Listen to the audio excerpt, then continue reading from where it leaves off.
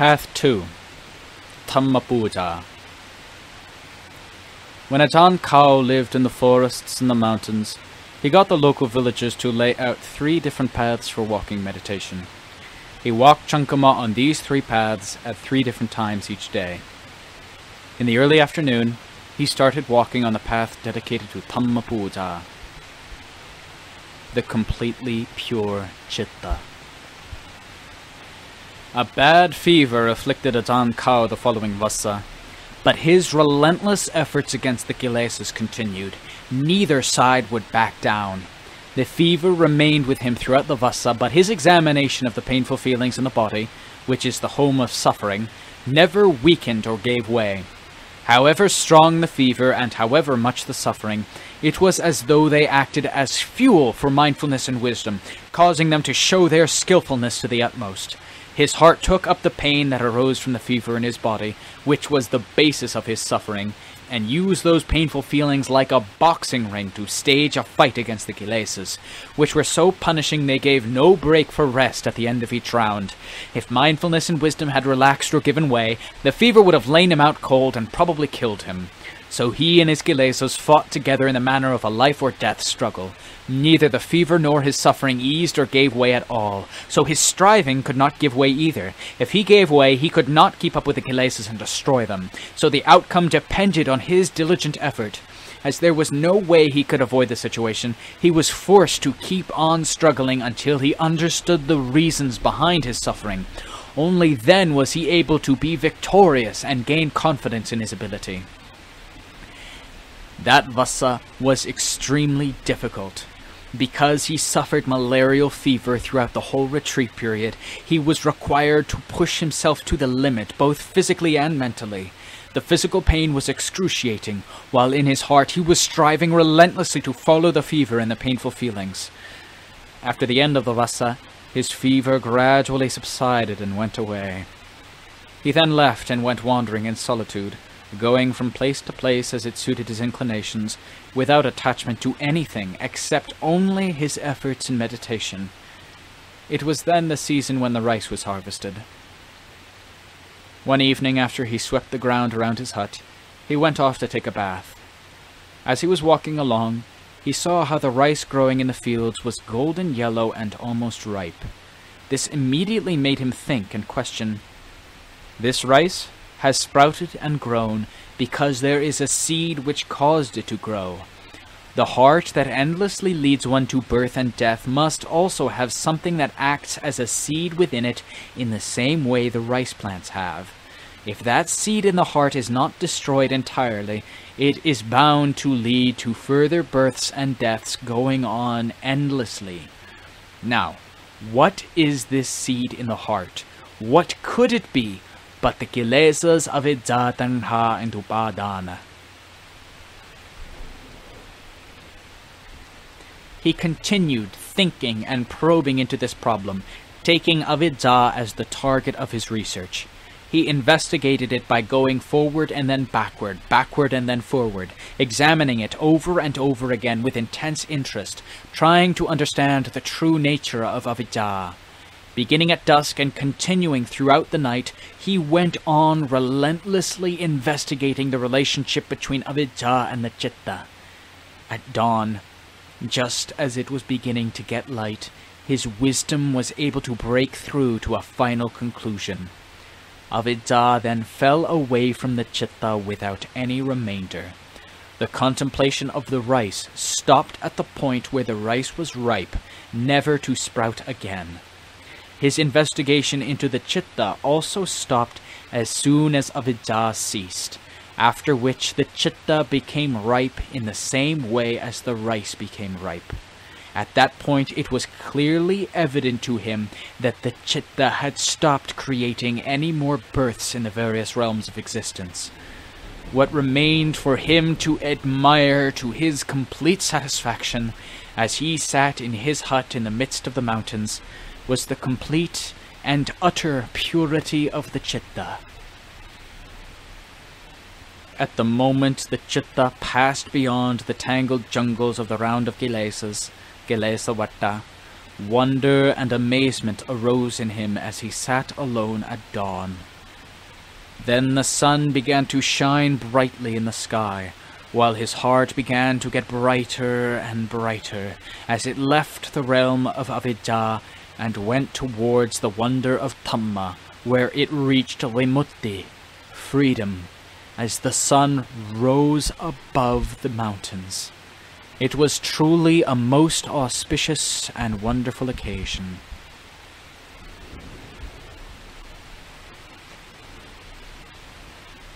After this supremely auspicious and blessed moment had passed, it was time for him to go pindapata.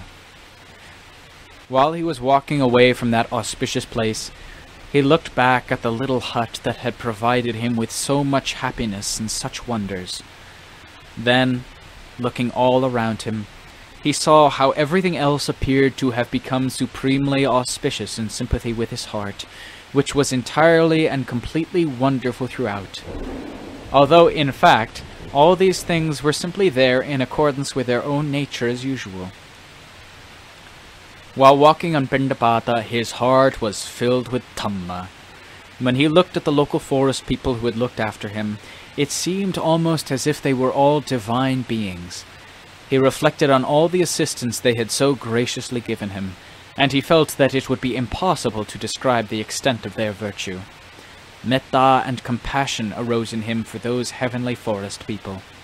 He could not help but spread out the metta in his citta as a dedication to them as he passed by them along the route, which he did until he reached the vicinity of the hut where he stayed, which was a place of such happiness. While he arranged the simple food which the hill people had put into his bowl, his heart was full of Dhamma. He did not turn his thoughts to the food that had always sustained his body, but he merely ate it as that which the body depended upon for its maintenance. He later recalled, "Since the day I was born, this was the first time that I had ever experienced the body and mind in perfect harmony with the citta, which is something quite impossible to explain. All I can say is that it was a most wonderful and unique experience that became the most outstanding event of my life, leaving a deep and lasting impression on my heart.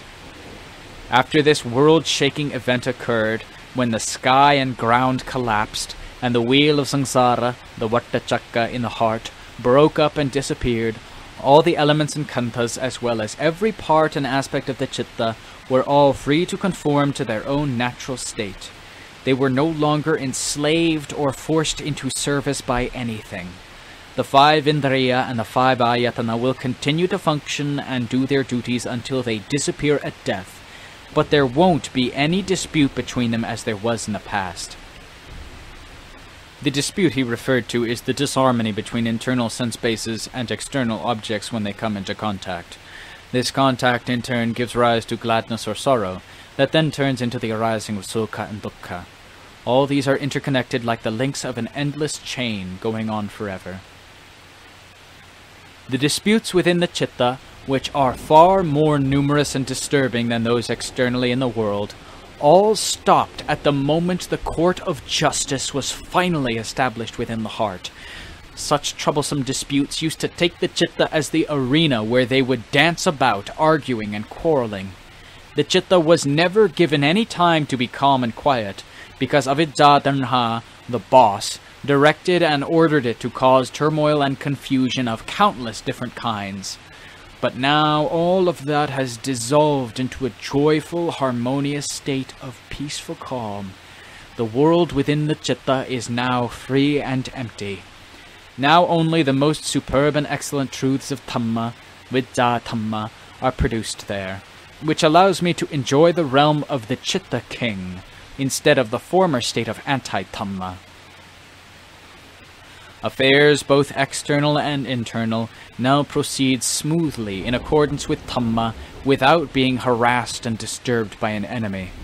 So the eyes see, the ears hear, the nose smells, the tongue tastes, the body feels things hot or cold, soft or hard, and the heart receives and knows the various supporters of perception, aramana, in its natural way, without distorting and altering everything as it used to, making out that right is wrong, that being shackled is freedom, that what is bad is good, that ghosts are people, that virtuous bhikkhus are evil ghosts, preta, and conversely that evil ghosts are good people.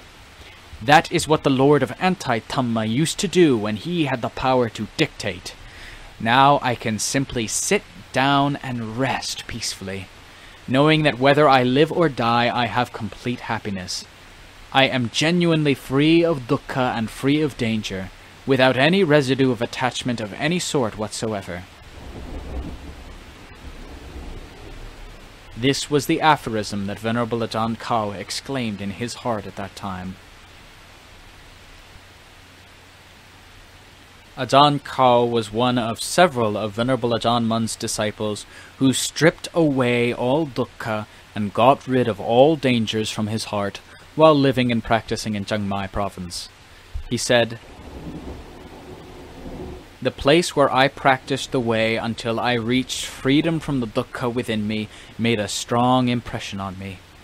There was the little hut which gave me shelter so I could practice and strive and also rest my body, the paths where I walked Chankama, the place where I sat in samadhi meditation day and night, and the village where I walked for pindapata to get food for maintaining my body. All of them made a great impression that went deep into my heart in an inexplicable way, far more so than any other place I ever lived at.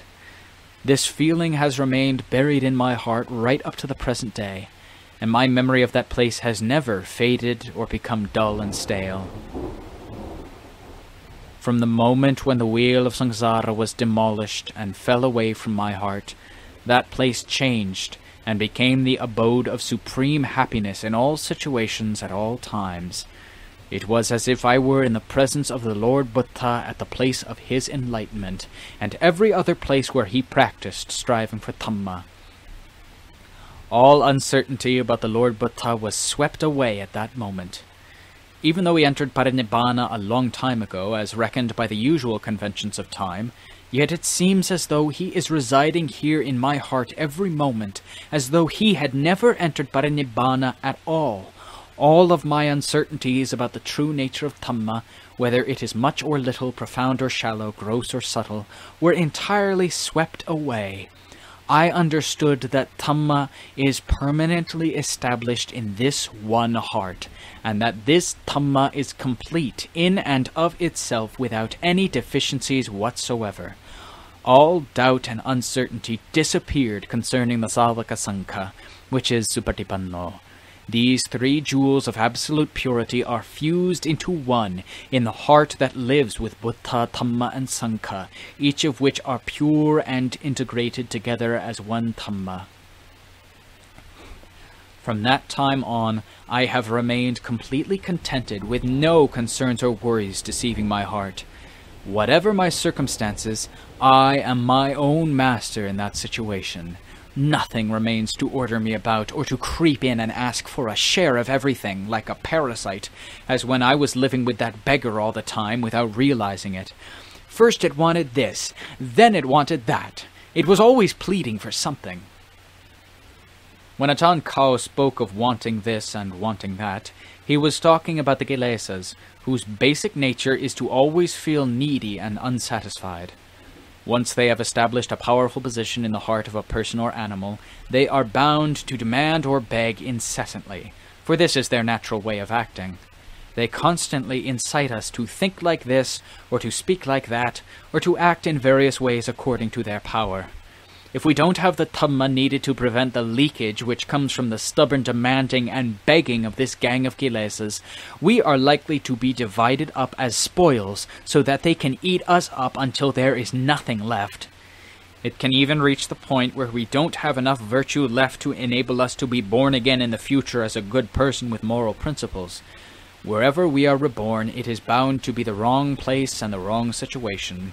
We won't be able to get sufficient contentment in our next birth to justify the effort we made to be born into such a state. Then we will have lost not only our capital, but the interest from it as well. In other words, when we are heedless and complacent, we grant the kilesas the power to take complete charge of the citta without having any defense to resist them at all. They then take over and grab until there's nothing left. but those who get rid of all their debts and put an end to the untidy mess in their hearts continue to live happily in all the activities of their khandhas. When life comes to an end, they drop the burden of the khandhas. All that remains is the purity of Buddha. This is the complete and eternal end of all dukkha, a wonderful ending and a moment of far greater value than anything in the three worlds. It is quite different from existence in the world of conventions, sammati, where most beings openly desire birth and are not in the least interested to consider the dukkha which is bound to come as a consequence of that birth. The truth is that birth and dukkha cannot be separated. Even in those cases where it is minimal, dukkha is still bound to be there. The wisest of men are therefore far more afraid of birth than they are of death. By contrast, most of us fear death more than birth, but death is simply a result of its basic cause, which is birth. This fear of death is a fear that is in complete opposition to the basic principles of nature, and it comes about because people have no interest in searching out the truth about death. Indeed, they resist it, so dukkha is with them all the time. If the wisest of men had the kind of kilesas that made them laugh at others' foolishness, they would probably be unable to contain themselves and may have to let it all out to their heart's content when they see almost everyone in the world setting themselves against the truth with such determination, without ever looking around to search for the basic principles of truth. But actually the truly wise do not act in the usual way of the world. They have only metta and compassion for the world, giving help by teaching the way. As for those who are beyond all hope, the wise let them go their way, as nothing can be done to help them. Venerable Ajaan Khao transcended all the fear and danger that he used to have in samsara, and reached Nibbana while still alive, Saupadisesa Nibbana, when living in a place called Longkot in the Prao district of Chiang Mai province, in his 16th or 17th vassa. I cannot remember which, but I do know that it was the beginning of the harvest season just after the end of the vassa period. He related the whole story to me in a manner that touched the heart one evening, as we discussed Dhamma from 8 p.m. until after midnight. Because nobody came to disturb us for the whole of that time, both of us were able to talk Dhamma freely, right through to the final conclusion, which was the final result that arose from our practice of Dhamma. We started from the basic ABCs of our respective practices, which meant the basic training that we did, which was a mixture of slipping back and scrambling up again, at times falling into a bad state, or a state that alternated between bad and good, and at other times feeling the satisfaction or dejection which resulted from the ups and downs of the practices that we used in our initial training. We went on right through our meditation until we each reached the ultimate and final point of the Chitta and Dhamma. The results of my discussion with him were so satisfying that I have taken the opportunity to include his comments in this book, so that those who read it and are interested in attaining Dhamma may use it as a field for contemplation. They can then choose which aspects are suitable for them to use in their own practice, depending on their own temperaments. The result which comes from such a discriminating choice is likely to be a smooth and steady development that is right and appropriate, depending on the strength of one's resolve. Ajaan Khao was entirely qualified to be a constant source of great value for those in the world who associated with him. His outward behavior was impeccable, as was his inward knowing of the way of Dhamma, which was like a diamond of the first water buried deeply within him. Such a precious gem is extremely hard to find, and can only be found by someone who has returned from the threshold of death. I have secretly given him the name Diamond of the First Water in the Kammatthana lineage of Venerable Ajaan Mun, without being afraid that people will call me mad, because this arose from my own faith.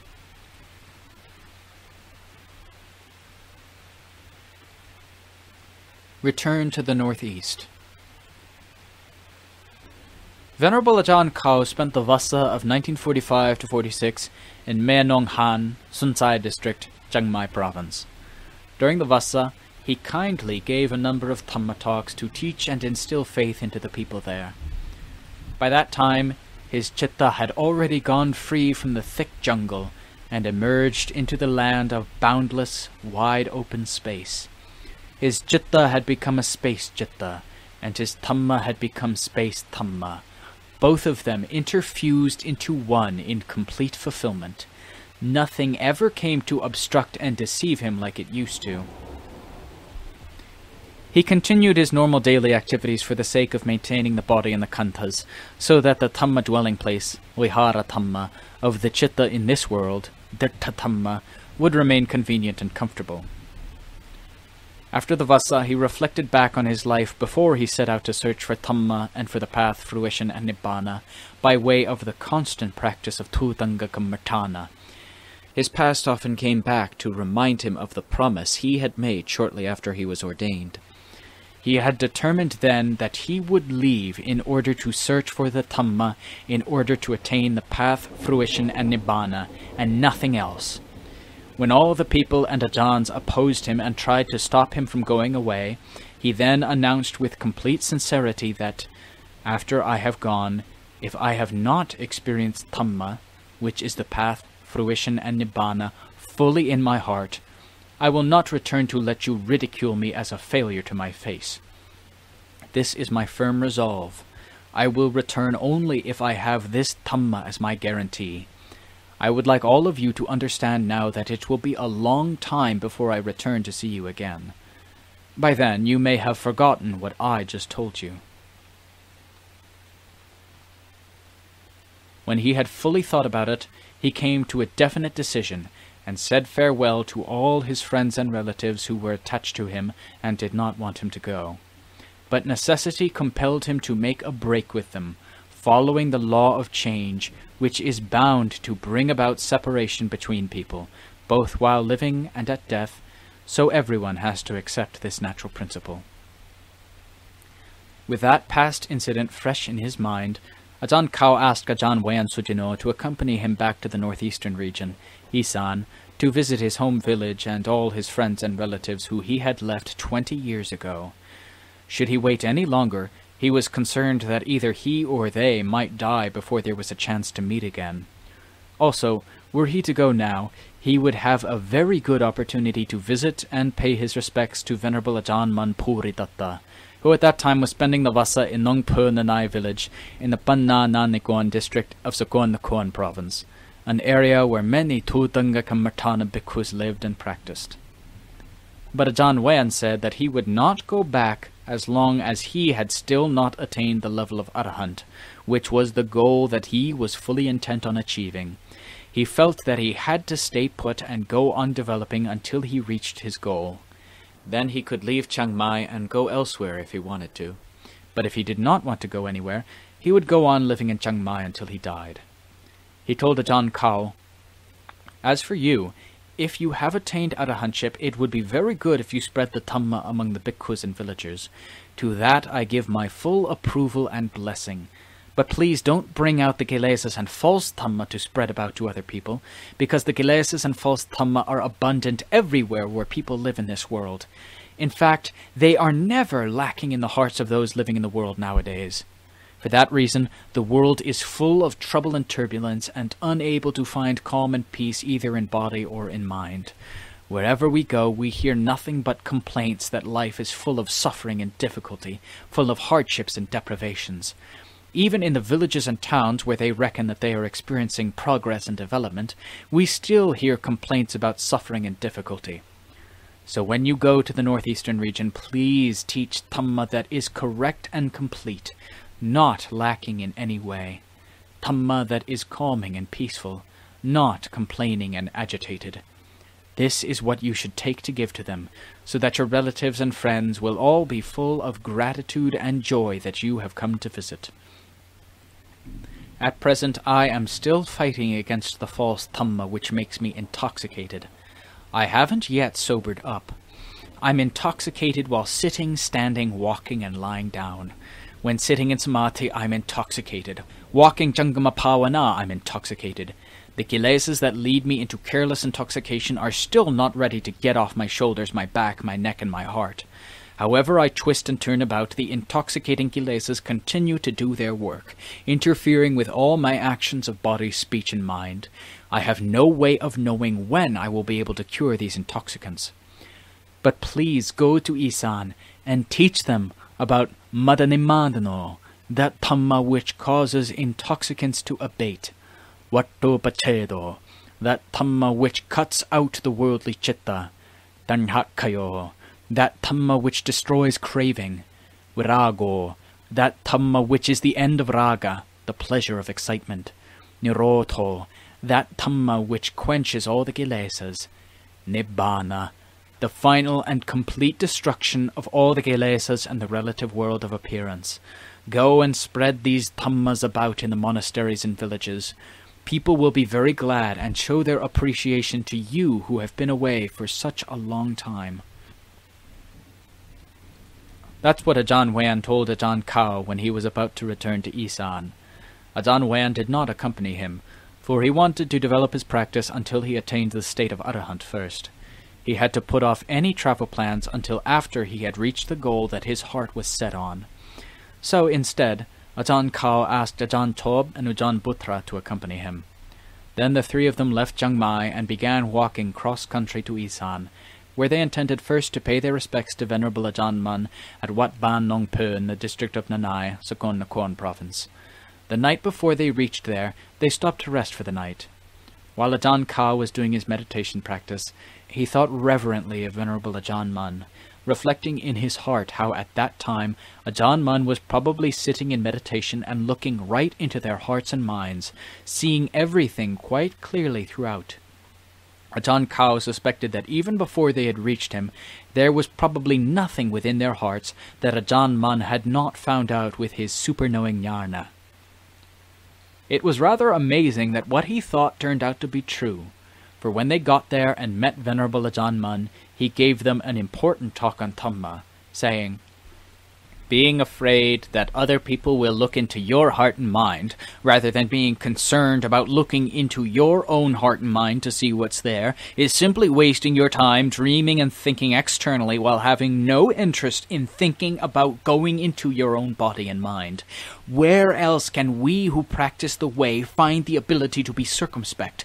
Those who practice so as to know the basic principles of truth must look at themselves and their own hearts, the major cause of all problems, far more than looking at things outside themselves. They must also find a method of guarding themselves and their hearts by being careful and watchful in all postures and situations. They must use their mindfulness and wisdom to recollect and learn from their past experience, so they can think about and work out how to deal with each incident that they meet up with. They must not be careless and indifferent with anything in the sphere of the relative world of convention, which is nothing but the sphere of dukkha, the sphere of birth and death of all beings in the world." After having rested and listened to Venerable Ajaan Mun's Dhamma, which gave them a feeling of uplift and joy, they saluted him and took their leave. They then went wandering in the vicinity of Ajaan Mun's forest monastery to find solitude, practicing the way of Gamartana in places such as Ban Gok Manao and Ban Gutbak in the Gutbak district, Sagon Nakhon province. They promoted their striving in Dhamma continuously in that area for several months, after which they all set off to go to Ajaan Khao's home village. When they reached his home village, where he was born and grew up, all the people there, including his relatives and friends, were very happy and elated to hear about his arrival. They asked him to have metta for them by spending the next Vassa period there. When he agreed, they built a hut for him to stay the Vassa at Boatsaneng, which was the name of his home village. After the Vassa period, Ajaan Khao said farewell to all his relatives and friends and returned to Sagon Nakhon province. There he went wandering in various districts, where there were forests and hills which were suitable for practicing the way of Samarna Dhamma, such as the foothills of Pupan and Pulek ranges in the district of Sawang Dandien. He spent several Vassa periods in that area, 1 year at Nongluang village, another at Tumbed, another at Wat Sanoy village, and another at Chumbon village, all of which are within the boundaries of the district of Sawang Dandin, Sakon Nakhon province. He had a few bhikkhus and novices with him, but not many, because he did not want a lot of people following him around. It would have been too disturbing and too difficult to find suitable places to stay and practice, as well as being difficult to gather food and pindabada. He preferred staying near small villages, composed of not more than 5, 6, or 7 houses, as this provided the most suitable conditions for the way of Samarna Dhamma by avoiding the disturbances of a large crowd of bhikkhus and novices, constantly coming and going, as he had found in the larger villages and monasteries he had seen. Ajaan Khao was so absolutely resolute and resourceful in striving that it would be hard to find anyone else to equal him. When it came to striving in the way of Dhamma, even in old age he still remained very skilled and resolute without weakening. When he walked Jankama, he continued for 5 or 6 hours each time before taking a rest. Even the young bhikkhus could not equal him. The striving of the wisest men is so very different from that of the rest of us, who tend to look forward more to the time when we can rest our heads on our pillows, as if pillows are more exalted than the path fruition and nibbana, which, when one looks at it and thinks about it, should make us ashamed of how clever we are in those ways that are completely lacking in essential value.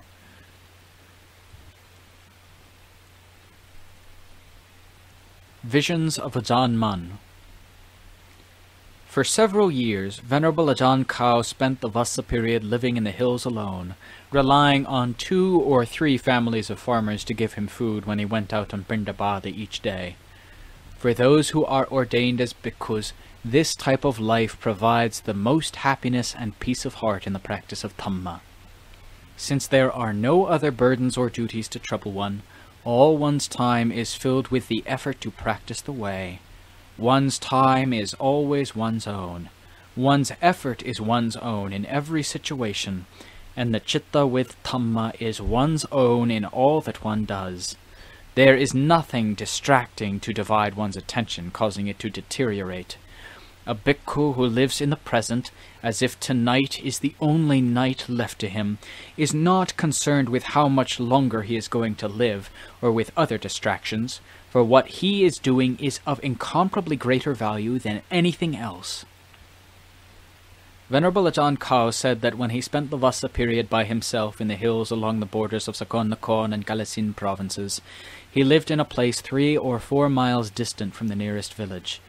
Many wild animals roamed that district, including tigers, elephants, wild oxen, red bulls, wild boar, barking deer, and various other kinds of deer. At night, he used to hear these animals' calls echoing through the forest as they roamed in search of food, often coming close to where he was staying. Sometimes they came so close that he could almost make out what kind of animal it was. Seeing these animals made him feel joyful, with metta and compassion for them. It was soon after Venerable Ajaan Mun died that Ajaan Khao spent the Vassa period in those hills. He said that when he practiced samadhi meditation during that period, Ajaan Mun came to visit him regularly in his meditation to talk about Dhamma and give him friendly Dhamma advice, sammodaniya Dhamma. When doing his routine duties in the vicinity of the cave where he stayed, or when arranging his few possessions, if he did anything improperly, Ajaan Mun would point it out to him in his samadhi meditation every time. For that reason, it seemed as though he was living with Ajaan Mun for the whole of that Vassa period. Ajaan Mun came into his meditation and told him about the customs and traditions of Thutanga bhikkhus who are intent on attaining freedom. He emphasized that the various Thutanga observances should be maintained and done properly in the way that the Lord Buddha prescribed. They should not be altered. Then he talked about the Thutanga practices that he taught his disciples to follow while he was still alive, repeating what he said for emphasis. Thus, "Throughout my life, right up to the end, I taught my disciples to observe those Thutanga practices which I knew about with certainty, without any doubt at all. So you should take them to heart and practice them with a full and complete commitment. You should never think that the sasana is the exclusive property of the Lord Buddha or any of his Savaka disciples, for in fact the sasana belongs to whoever cherishes it and is interested enough to practice the way, which includes everyone who aims to gain value from the sasana. The Lord Buddha and all the Savakas retained no part of the sasana, which they gave fully and freely to the world. You should not think that the Lord and the Savakas would dispense both parts which were good as well as parts which were bad or tainted. Whether we practice the way rightly or wrongly is entirely up to each one of us. In no way does it depend on the Lord Buddha and the Savakas. You have come here with a specific purpose to practice the way. Whether you practice rightly or wrongly is also entirely up to you. So you must be very careful in what you do so as to live contentedly in the Dhamma of one who has seen the truth. You will shortly become an Acharya with many followers, so you must set a good example to show what is right and seemly in order to be an exalted symbol of righteousness and truth, and a blessing to all who follow after you, so that those who follow you will not be disappointed. Being an Acharya is a very important position, so you should examine what it means carefully. For if the Acharya himself goes wrong, he may also lead many others in the wrong direction. But if he does what is right, he can equally lead countless others in the right direction. You should therefore carefully examine all aspects of what it means to be an Acharya with many followers. Others will then have an unobstructed, smooth path to follow, which will not be false, because you, as their Acharya, taught them wrongly. The word Acharya means one who trains and develops his behavior, which is displayed externally in his actions and manners, in such a way that those who depend on him can hold him up as an example to be followed. His should not be the kind of behavior that displays falsehood due to a lack of prior thought and consideration.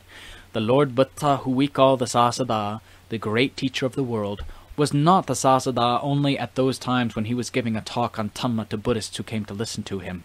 He was the Sasada at all times, in every situation and position, whether reclining on his right side in the lion posture, sitting, standing, or walking about.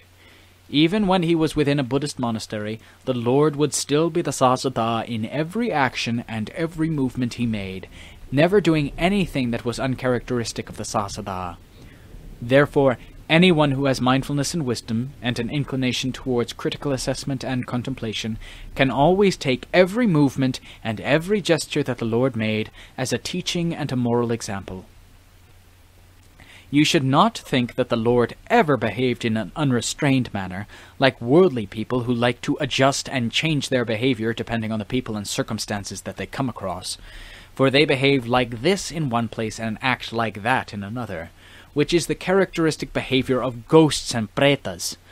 There are both good people and bad people all over the world who do not have enough of a presence within them to hold on to as a firm, stable principle, so they cannot be a source of stability to others. Unlike worldly people, the Lord Buddha was the great teacher in everything he did right up to the day of final Nibbana. Whatever action or characteristic he displayed, he was always the Sasada, never being deficient or incapable.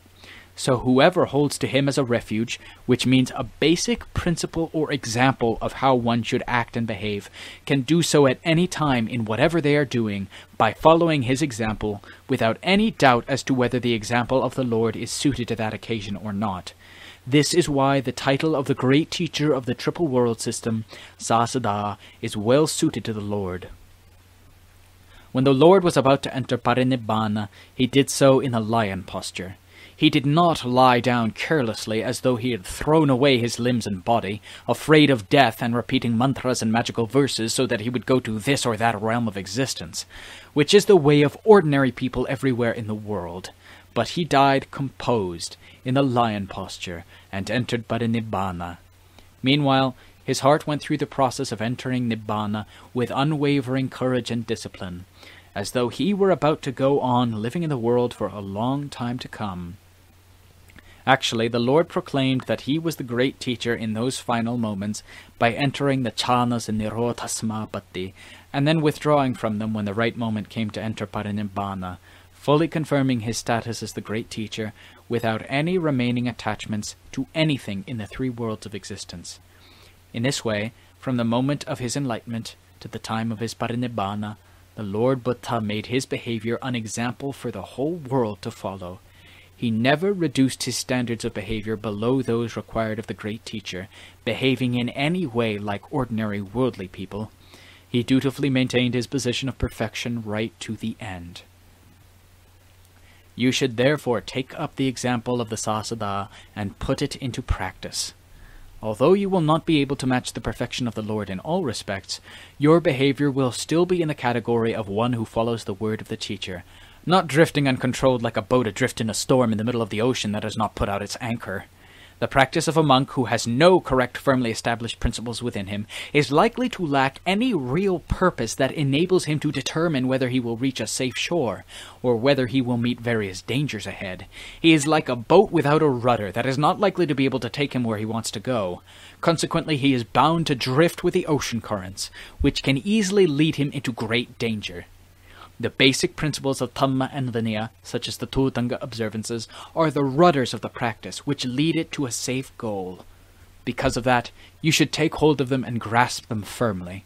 You must not waver or vacillate, which would lead those who follow you to follow a bad example and go wrong accordingly. The Tūtanga observances are the practices which proceed directly towards the goal. No other practice can equal them in this. If those who practice the Tūtangas use mindfulness, wisdom, faith, and effort in their striving, then that Dhamma which they are hoping to attain should be well within the scope of these practices. As they have been handed down to us by the Lord Buddha, it is quite certain that they are capable of leading us to success without any doubts or obstacles being able to prevent us. The Tūtanga observances are the only way that can lead us beyond dukkha. There is no other way, so you should not feel uncertain or doubtful. The Tūtangas are the place where all the methods of practice converge and lead into the process of quenching all dukkha. Those bhikkhus who prefer the Tūtanga observances as their mode of development are those who are faithful to the teaching of the Lord Buddha, who was the first teacher. Those bhikkhus who have taken up the Tūtanga observances as their path of practice are those who have proper restraint, with the Buddha as their refuge in all situations. Wherever they go or stay, they have Dhamma to help protect them as a substitute for the Sasada. They are not lonely, aimless, or unstable, for the heart's principle is the principle of Dhamma, and the principle of Dhamma is identical with the heart. Breathing in and breathing out is Dhamma, which is intimately blended into a single unity with the heart. Such people are always living with Dhamma, never being disturbed or biased. For yourself, it is true that you do not have anything to worry about in terms of Dhamma, but many people will associate with you in the future, so you must have concern for all those who follow you, both fellow monks and lay people as well, so that they may feel confident that the practices that they have picked up from you are the correct way to make progress without mistake. This was how Venerable Ajaan Mun taught Ajaan Khao as he sat in meditation. If he slept over the time for him to wake, even just a little, Ajaan Mun would come and point it out to him, saying, "Don't trust yourself more than Dhamma, for yourself is really just the round of samsara. The elements of the body and the khandhas are results that have come from the round of samsara right from the beginning. You should only give way to the khandhas to the extent that is necessary, but you must not give way to them more than you have to. Doing so goes against the basic nature of a bhikkhu who is never complacent.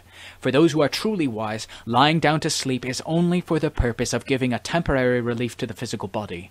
They do not expect to gain pleasure or contentment from resting to relieve the tiredness and weakness of the physical khandha. The bhikkhu who lies down as a bhikkhu should must be careful to remind himself of the time to get up. Like a deer that lies down to rest while roaming for food must be more mindful and careful than normal. To lie down properly means to carefully set up mindfulness before going to sleep, making the resolve to get up at a predetermined time, not lying down in the manner of one who auctions off his goods as though they were worthless, letting the customer give whatever he feels like for giving them. The bhikkhu who lies down and lets his body go however it will is not a son of the Sakya, a Buddhist who guards the religion, promoting it in himself and others, but a bhikkhu who auctions everything off arbitrarily, letting the buyer fix the price. To lie down properly in the manner of a bhikkhu who is endowed with sila and dhamma as religious duties, a bhikkhu must have a regular procedure that he follows before going to sleep. This habit makes him careful and self-possessed when he lies down to sleep. As soon as he wakes up, he must get up quickly and not linger in bed, which is the way of a lazy person who tends to get up late and who dies immersed in careless indifference, never waking enough to become aware of himself. Lying down like this is the way of a worthless animal, or of a lazy person who destroys whatever value he has and is unable to rise up and improve himself. Since such behavior is not the way of the sasana, it should not be encouraged, or else it will become a parasite creeper growing within the sasana and within the whole company of Pūtanga bhikkhus. It can easily destroy you, just as a parasite creeper destroys the tree on which it depends. You should think about and compare the two concepts of lying down properly and lying down in the usual way. Compare them and search out where they differ, for the lying down properly of a son of the Sakya is very different from the ordinary lying down of people and animals everywhere. Therefore the sons of the Sakya feel that to lie down properly each and every time they rest has a special significance which remains close to their hearts all the time. This is appropriate for one who maintains mindfulness and who has the wisdom to use thought and contemplation in everything that he does, not merely thinking any old way, or speaking any old way, or acting any old way, not merely lying down, waking up, eating, standing, walking, or sitting down any old way. All such negligent behavior fails to live up to the standard of someone who has the status of the son of the Sakya, who should never act in those ways. It is generally understood by people that after the Lord Buddha and each of the Savaka Arahants had entered final Nibbana, they disappeared into oblivion and no longer had any meaning or relationship to the rest of us. But the Dhamma, which is the basic causal condition that teaches us to practice in the present, is this not the Dhamma of the one who dug deep, searched, and brought it up for the world to see and to follow in practice? And the whole body of this Dhamma, how did it remain, and why did it not go into oblivion also? The fact is that both the Buddha and Sangha are the pure heart that has naturally transcended the limits of both death and annihilation. How could the pure chitta die, be consigned to oblivion, or become meaningless when its very nature does not accord with relative convention, sammati? When its nature no longer accords with relative convention, it is not subject to dying, or to being annihilated, or becoming meaningless.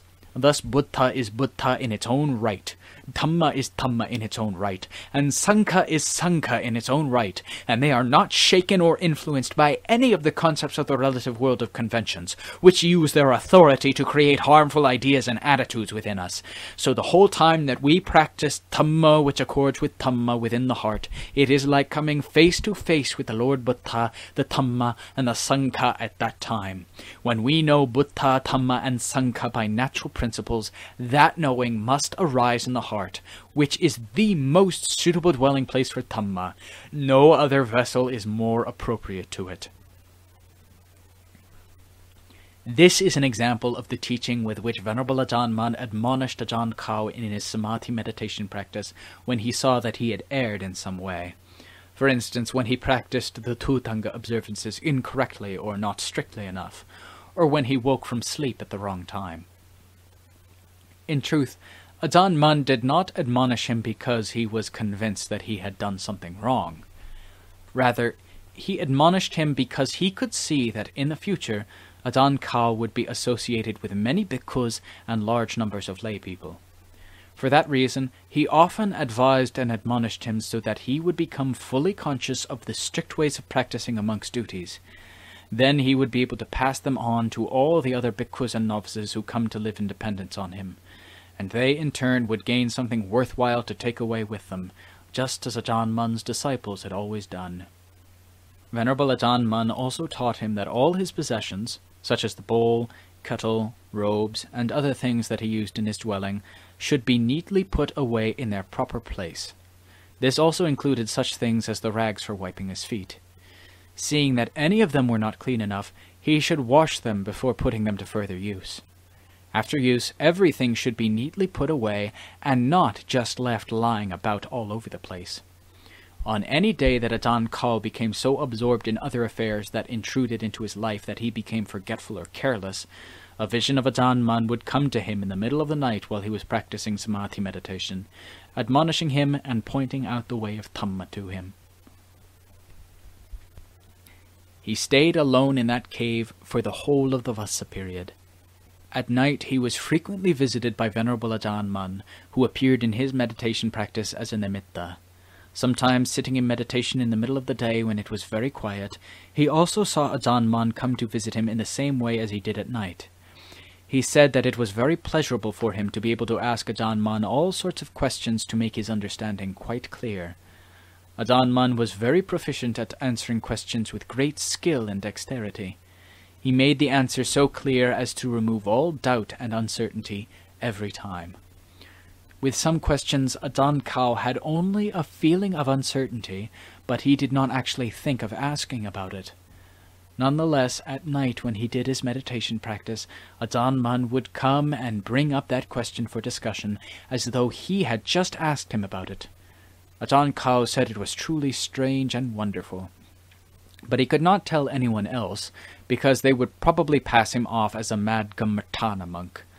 Mostly the Dhamma for curing the various kilesas arose from nimittas in samadhi meditation, such as those of Ajaan Mun coming frequently to admonish him, to show him the right way, and to give him Dhamma teaching. This promoted his mindfulness and wisdom, making him think and consider carefully, leaving no room for carelessness. In marked contrast to all other places he had lived, the Vassa period that he spent in that cave in the desolate jungle enabled him to develop various skillful methods, both internally and externally, which arose very frequently at all times of the day and night. Ajaan Khao was someone who lived in the present with joy and Dhamma in all postures and situations. Whether standing, walking, sitting, or lying down, he was filled with the bliss of Dhamma in the midst of the peaceful Dhamma that was the original foundation of his pure citta, which was completely pure amidst the various kinds of phenomena that made contact with the heart, displaying their meanings in various ways. The bliss of Dhamma refreshed his body and mind, making them joyful. Like a tree being cared for and supplied with fertilizer and water, and growing in a suitable climate and environment, which always keeps it fresh and moist both in the trunk and throughout all its branches, twigs, leaves, and fruit. Ajaan Khao said that when the citta remains only in the present with the calm and peace of Dhamma, then regardless of how much we get involved in things that are confusing and distracting, we still have nothing but happiness while living in the world of involvement with our own kanttas. We need not struggle to find happiness and contentment in other places or other realms, which is merely creating images to deceive ourselves, causing us to develop a strong craving, tanha, which promotes the cause of dukkha, that becomes the fuel which burns us and causes us so much misery. The happiness that is known and experienced in the heart is a happiness which is already sufficient and complete. Then this entire world and all other worlds, however many there may be in the universe of samsara, appear not to exist. That which does exist, and which is quite clear and apparent, is the citta with Dhamma, which seems to cover the whole universe, though it is impossible to explain this or compare it to anything, because there are no characteristics or data by which one can classify it. The citta that possesses the ultimate Dhamma, Acharya Dhamma, does not exist within the realms of convention, so there is no basis for making any comparisons or suppositions.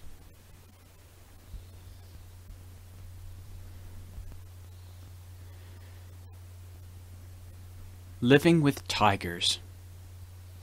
After the end of that Vassa period, some faithful lay supporters from Sawang Dandin in Sagon Nakhon province travelled to the cave to invite him to return with them and kindly be their teacher. So he was obliged to leave the place where he had been staying, even though he longed to remain there, as he had not thought of going elsewhere for a long time. Having taught the villagers for some time, he took leave of them and went wandering wherever he felt like going in the manner of Thutanga Kammatthana bhikkhus. Sometimes he crossed the Mekong River into Laos, where he stayed on the banks of the river. Later he crossed back into Thailand and continued wandering and practicing the way in Dong Mo Tong, a mountainous area covered with thick jungle which straddles the districts of Bungan and Phon Pisai. In that area were many good places suitable for practicing the way. There were also some newly established villages made up of only a few houses. The people in those villages invited him to spend the Vassa there for their benefit. As it was a place that suited his temperament, he agreed to stay there for the Vassa period. While he was staying and practicing Dhamma in the hills of the Pon Pisai district, he was fascinated and glad at heart to see all the different kinds of animals living there, for whom he had much metta. The animals he saw included wild fowl, pheasant, all sorts of birds like hornbill and peacock, as well as animals like the palm civet, barking deer, wild boar, ordinary deer, monkeys of various kinds, gibbons, wild dogs, tigers, leopards, elephants, wild oxen, and red bulls. He saw far more of each of those species there than he had seen anywhere else. There were herds of them roaming everywhere. Day and night he could hear their cries echoing loudly through the forest, each group according to its own natural rhythm. Some days when he went out walking for Brindabada, he saw a large tiger walking most gracefully in the forest ahead of him. It was quite close to him, walking fearlessly, proud and dignified as is its nature. When there was a clearing in the forest ahead of him, it was beautiful to see the way it walked. The first time he saw the tiger, it glanced at him just momentarily, and went on walking without looking back at him again, as though it was not in the least afraid of him. But inwardly it was probably careful and watchful, which is in character for an animal that has good mindfulness and is inherently cautious. It does not easily relax and make a mistake. As for Ajaan Khao, he had no thought of fear for the tiger, because he had seen them before on many occasions. He had heard them growling and roaring so often while staying in the forests that he travelled through, where it was quite normal for such animals to live, that he was quite accustomed to them, and had no fear of them. One evening during the Vassa, as he sat teaching the way of Gamartana to the several bhikkhus staying with him, he heard 3 large striped tigers roaring in the distance, each one in a different direction. After a while he heard them growling threateningly and fighting with each other. Then they went completely quiet. Later he heard them growling and fighting close by. In the beginning he heard them playing and fighting outside the area where the bhikkhus were staying. When they subsequently went quiet, he thought they had moved on somewhere else, but that wasn't the case, for at about 9 p.m. they approached the small meeting hall, the sala, where the bhikkhus were sitting in samadhi, listening to the Dhamma teaching, and crawled into the space under the floor. The floor of the sala was raised just over 1 meter above the ground, and the sound of these tigers roaring and growling and fighting there together was so disruptive that Ajaan Khao had to shout at them, saying, "Hey, my 3 friends! Don't make such a noise. The bhikkhus are listening to a talk on Dhamma. Doing evil like this could land you in hell. Don't say I didn't warn you. This is not the right place to cause a commotion, so you should all go away and roar elsewhere. This is a monastery for bhikkhus who like to develop calm, unlike you. So go roar to your heart's content somewhere else where nobody will interfere with you. Here the bhikkhus practice the way of Dhamma, and they do not give you permission to make a lot of noise and disturbance." As soon as they heard Ajaan Khao shouting at them, they went quiet and still for a short while, but he could still hear them, as if they were whispering to each other quietly under the sala, saying, "We better not make much noise. The bhikkhus are annoyed and shouting at us, so we must talk quietly, or else it will be bad, and we may soon end up with sores on our heads." But after a while they again started growling and playfully fighting each other. They did not seem to want to go elsewhere, as Ajaan Khao had told them to do.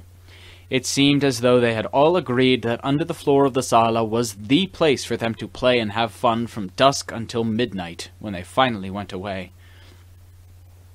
Meanwhile, after Ajaan Khao had finished his teaching, the bhikkhus remained sitting there doing their samadhi practice, while the 3 large tigers played, fighting and growling and making a lot of noise under the sala until they went back into the forest at midnight.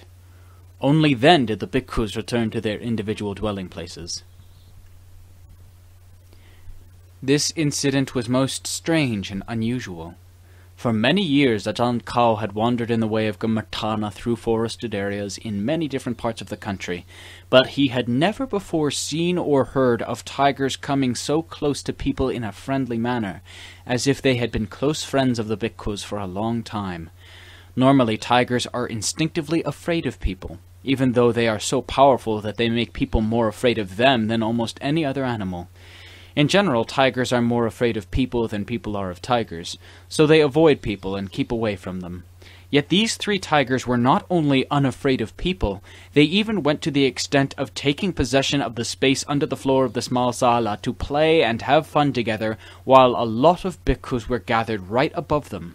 Apparently they were not in the least afraid of the bhikkhus, who were human beings just like people everywhere. This was quite remarkable, for such animals know nothing of morality, which all people know about, yet their behavior in coming into close proximity to the bhikkhus made it look almost as though they had a good understanding of morality, which they put into practice in the way that people do. They never once displayed any menacing behavior towards the bhikkhus, although they probably did so towards each other in the knowledge that they all understood what their intentions were. Even though it took place a long time ago, I felt as if my hair was standing on end with fear while I listened to Ajaan Khao telling me about this incident, which was rather silly. Foolish, silly people are like that. Even if the Ajans tell them stories which have a moral lesson of Dhamma buried in them, foolish and incompetent people are unlikely to listen for the purpose of extracting the moral principles from it. Instead, they show their lack of intelligence by focusing just on the storyline itself. Like myself, who showed fear shamelessly in front of Ajaan Khao while listening to his story. In addition, in writing this book, I am also displaying my timidity for those who read it to laugh at me, which is bad enough. So, having read this, please be careful not to let this kind of story penetrate your heart and haunt it, or else many of you are likely to become timid and silly people also. Most of the bhikkhus who sat in meditation listening to Ajaan Khao teaching that night were stirred up and frightened, both while they sat there and after they left the sala. Their eyes and ears were wide open when they heard the 3 great teachers crawl under the sala to help Ajaan Khao teach them a lesson. When their sense of contentment was confronted by their fear of tigers, the bhikkhus sitting there were scared stiff. They did not dare to let their chittas wander out freely, for fear that those 3 teachers might decide to jump up onto the floor of the sala and give them instructions. Actually, the behavior of the 3 tigers was praiseworthy, in that they did nothing unreasonably excessive or violent, such as leaping onto the floor of the sala. They knew what their basic situation in life was, and to some extent what that of the bhikkhus was, and they did not go beyond what was proper for them in their situation. Their activities were all gentle and harmonious. Then they simply went away. After that they never returned, although the district where the bhikkhus were staying was a place where tigers and all sorts of other animals roamed freely. There was never a night without some tigers wandering about the area, because it was a most suitable living environment for all sorts of wild animals. That whole mountainous area was covered with thick forest, so extensive that it would take a person many days to walk all the way through it. Many varieties of wild animals lived there in large numbers. There were many large herds of elephants and packs of wild boar, and they were not very afraid of people. Many skillful teaching methods occurred to Ajaan Khao during the year that he lived in that mountainous region. He often had to warn the other bhikkhus who were with him not to be careless in maintaining the Thutanga observances. He reminded them that they were living in an environment which made it necessary for them to be careful of many things. They had to depend on the Thutanga observances as their lifeline, and fully entrust their lives to the Dhamma and Vinaya. In that way, they could live happily, without being scared and apprehensive of things in the natural environment that might otherwise have startled them. Ajaan Khao and his disciples ate very little food, just enough to act as a medicine to support their bodies and keep them going from day to day. The village they depended on for food was newly built, and had yet to become firmly established, so they had very few lay supporters. But because they had pledged themselves to Dhamma, those bhikkhus intended to train themselves to put up with difficulties for the sake of the Dhamma of inner peace. So they were not much concerned about their living conditions, or about how much food they got on Pindabada, for such concerns could easily become obstacles in the way of what they were trying to accomplish. As for medical remedies, they considered putting up with pain and fighting sickness by striving hard in samadhi bhavana to be the most effective cure. They considered the animals that lived in the surrounding forest to be their friends and took them as examples, for they never had any medicines available to them, nor were they born in a hospital with doctors and midwives to aid them, yet there they were. Animals of all sorts, quite able to keep their family lines going, and in large numbers too. And they never showed any grief or discouragement at their lack of medical attention from doctors, nurses, and all sorts of medicines and medical devices. Bhikkhus are human beings. They are sons of the Sakya, the great teacher, whose name resounds throughout the three worlds as one who learned everything there was to know in the books of the three levels of existence by using his endurance, effort, wisdom, skill, and ability to the fullest. Never was he caught at a loss, unable to find a way out, nor was he ever weak and lazy and inclined to give up. If bhikkhus retreat, shedding tears just because of the suffering and hardships of the aches and pains experienced in sickness, which are natural conditions of the khandhas anyway, they are bound to lose out and go bankrupt, and so will not be able to guide themselves or the religion properly. Unless they are courageous and firm in putting up with natural conditions, living and experiencing them all with mindfulness and wisdom to assess and know each and every event that they come into contact with, there is no way to save themselves and escape to a lasting safe haven. When the chitta has been trained in the right way, it will find joy in Dhamma. It will gladly guide a bhikkhu to the right methods for attaining the path and fruition, without changing course or creating obstacles to cause him more trouble. The practice of the way will then steadily progress without slipping backwards, so he won't feel disheartened because he has no inner refuge. He will have the heart with Dhamma to cleanse, to soothe, and to protect him, causing him to feel peaceful and secure. Then, wherever he goes or wherever he stays, he is inherently content, Sugato, in the manner of true disciples of the Tathagata, without any signs of impoverishment in his heart. Those Tudanga Kammarthana bhikkhus who are intent on Dhamma go about and live their lives like this. They can stay anywhere and go anywhere, for they are prepared to put up with hardship and hunger while remaining contented and free from anxiety, with Dhamma as the object of attachment, aramana, of their hearts. It may be difficult for the reader to accept some of the things that happen in connection with the forest animals that like to come and live close to bhikkhus. So to begin with, it may be better to consider domestic animals, which people like to look after with metta in their homes, and animals that seek sanctuary in the monasteries. The number of animals, such as dogs and birds, that want to live in monasteries increases every day, until there is hardly any room left for the dogs or trees left for the birds. Having thought about the domestic animals with which we are all familiar, we can go on to consider the various kinds of wild animals that tend to hang around the forest locales or the monasteries where Tudanga bhikkhus tend to stay. I have already written about such animals in the books Biography of Venerable Ajaan Mun and Pratibhada, where many incidents are related of animals coming to live near the bhikkhus, all of which are experiences that I know to be true. From the viewpoint of Dhamma, these stories are quite interesting, for Dhamma is the principle of nature that gives peace and happiness, and Dhamma treats all species equally, regardless of whether or not they actually understand what Dhamma is. There is something which manifests in the experience of all beings that they are happy to accept, something which no one dislikes. That something is the natural Dhamma which manifests as calm and happiness, as peace, as trust and confidence, as goodwill, as metta, as affection and compassion, and as tolerance in which others are free to come or go as they will, without fear or danger. These are some of the things that flow from Dhamma. Animals of all kinds like it and readily accept it, without any need to attend school to be taught about it. The chitta is far more compatible with the outflow of Dhamma than it is with the possession of external titles, rank, or authority, which are like ornaments that increase one's self-importance, but can easily dissolve away and disappear depending on circumstances which are fickle and uncertain. Therefore, although animals don't really know what Dhamma is, they will tend to search on their own for those things which they naturally like and can readily accept. For instance, stray dogs staying in a monastery, or wild animals living close by Tudanga bhikkhus. Animals instinctively understand that Dhamma, which means peace and security, is to be found in those places, so they search for it in their own way. Even people who've never shown any interest in Dhamma know those places which are secure and safe, and they enjoy relaxing and having fun in such places.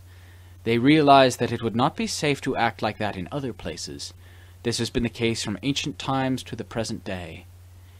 This explanation should be sufficient to understand how Dhamma and the places where people live and practice Dhamma make animals and people everywhere feel confident and free from danger. So they tend to relax and dispense with their usual caution.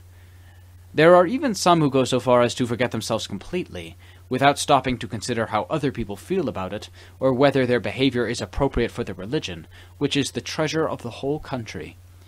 Even people like that know the difference between good and evil. They know the difference between good people and bad people, between good animals and bad animals, in the same way that people everywhere do.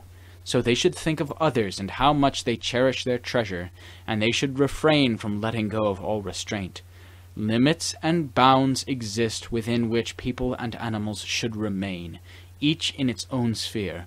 They should not mix up their modes of behavior until they are all behaving in the same way, so one cannot tell which is which. Venerable Ajaan Khao had always liked wandering about the countryside, searching for secluded places, so he frequently moved from one place to another. Even when staying in one locale, he liked to wander Tūtanga through the surrounding forests and hills, frequently changing the place where he did his meditation.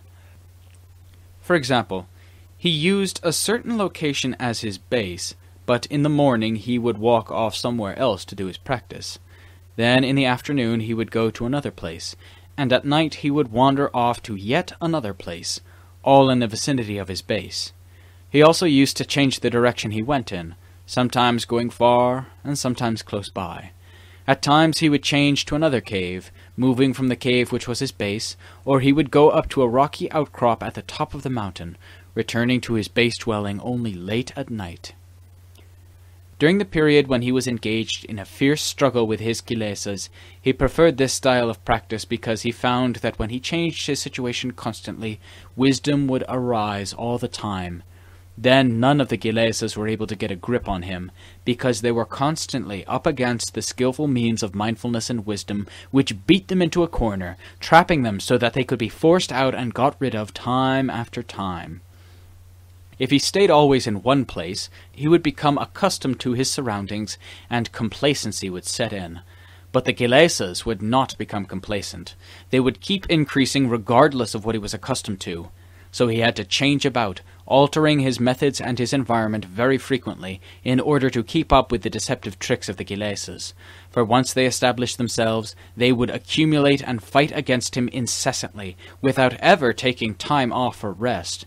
If there was any respite from them, it was only in deep, dreamless sleep. Otherwise they were working all the time. Because of this, if he relaxed or weakened his efforts while striving to develop himself, putting off doing the practice and letting time slip by, it encouraged the ever-diligent kilesas to laugh at him. By changing locations and methods of practice very frequently, he could have some success in defeating the kilesas, which had no chance to feel satisfied that they were the sole master in charge. His reasoning was most intriguing, and his practice was an excellent example for those who refuse to let the kilesas rise up and walk all over them due to an easygoing overconfidence that ruins every move that the citta makes. Venerable Ajaan Khao liked to wander in the districts of Pūsing, Pūwua, Pūlanka, Dongmotong, and in the districts of Ampea Zeka and Ampea Ponpisai in Nong Khai province, as well as Ampua Banpang in Nakhon Phanom province. These areas had plenty of mountains, such as Pūsing, Pūwua, and Pūlanka, which were all places suitable for the practice and development of Dhamma. But they were far away from villages, too far to go Pindabada, so it was necessary to have people take turns bringing him food.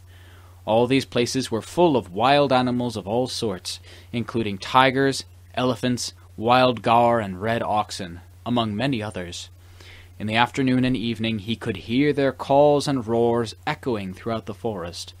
Anyone who had not truly overcome death would find it difficult to stay there, because there were many tigers in those places, far more than in other regions, and they were not afraid of people. Some nights, as he walked in meditation, one of the tigers would creep up and crouch down to watch him walking, without any fear of him at all. But it never harmed him. It may have simply wondered what he was up to, so it crept close to sniff and have a look. As soon as Ajaan Khao heard an unusual sound that made him suspicious, he would shine his flashlight there, only to see a great tiger leap away, sometimes very close in front of him. Even after that, he was able to go on walking Jankama, doing his meditation without any fear that the tiger might return to jump on him, maul him, and eat him. His faith in Dhamma was stronger than his fear of the tiger, so he was able to persist and keep on doing his practice. Sometimes in the evening, he would climb up the hillside, from where he could see large herds of elephants going for a walk along a large area of rocky outcrops that stretched for miles. As the rocky area was not covered by forest, he could quite clearly see both large and small elephants going out to search for food. While watching those elephant herds having fun teasing each other and playing together, he became quite happily absorbed until the evening was late and it got too dark to see. It seems they liked to tease each other and play together in the same way as people do.